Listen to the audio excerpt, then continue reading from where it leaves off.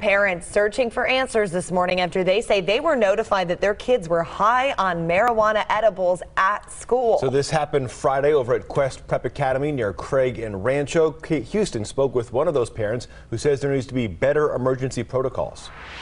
I'm very upset. I'm angry.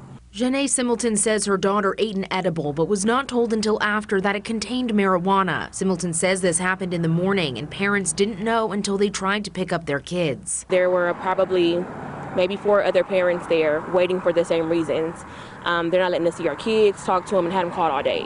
Similton says kids were asleep on the ground, crying, and one throwing up, indicating paramedics should have been called. Similton says she tried to speak to the principal, but was told she was not available due to a holiday party. She says they did communicate hours later, but says more needs to be done. Knowing that multiple kids were involved in taking these edibles, whether they were their fault or not, knowing or not, once you realize as an adult and as a parent possibly, you should have sought medical attention.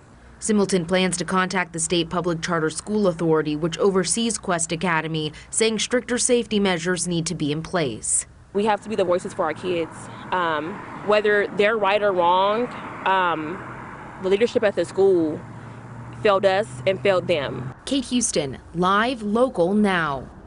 We reached out to Quest Prep Academy as well as the State Public Charter School Authority asking for more information on their drug safety protocols. We haven't heard back yet.